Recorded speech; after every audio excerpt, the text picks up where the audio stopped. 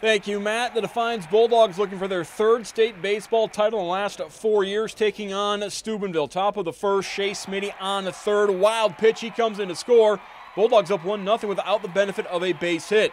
Smiddy, the Louisville commit on the hill, gets the backward strikeout to lead things off in the bottom of the first.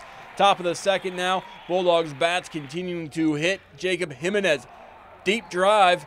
One hops the wall in left field. After a bunt single, Jimenez would score on a sac fly. 2-0 Defiance in front. Top of the third now, 3-0 after Smiddy scores on a fielder's choice. 2 on. Austin Taylor, blooper falls into right field. Charlie Gordon scores from second with 2 outs. It's 4-0 Bulldogs. Smiddy cruising on the mound, gets the strikeout to end the third inning. Go to the fourth now. Big Red threatening. 2 men on, 2 out. But once again, Smiddy able to get the strikeout, keeps the game 4-0. Sixth inning, Defiance up 4-1, the 2-out rally. Man on second, Emilio Gonzalez, gapper to right center. Bryce Borton will score, 5-1 Bulldogs in front.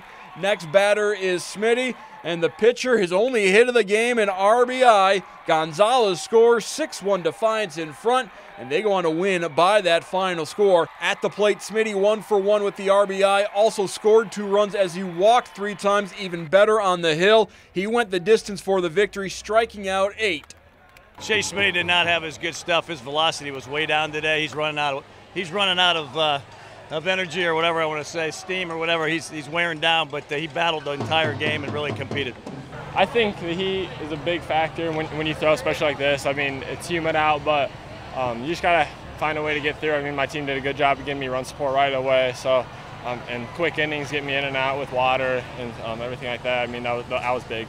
He just gets her done. He gets on base. He runs. He just plays the game the right way. Doesn't try to do too much. He has fun playing, and you know, it's kind of bad. We kind of take him for granted, but he's had a heck of a 4 years. Their pitcher was doing great at mixing speeds and everything like that. So he had me down 2-2, and he was pitching a little bit backwards. So I was kind of getting my front foot down early, and if he threw a fastball, rip it. If he threw me an off speed, hit it the other way, throw my hands. The experience of being here and not being overwhelmed by walking into this park.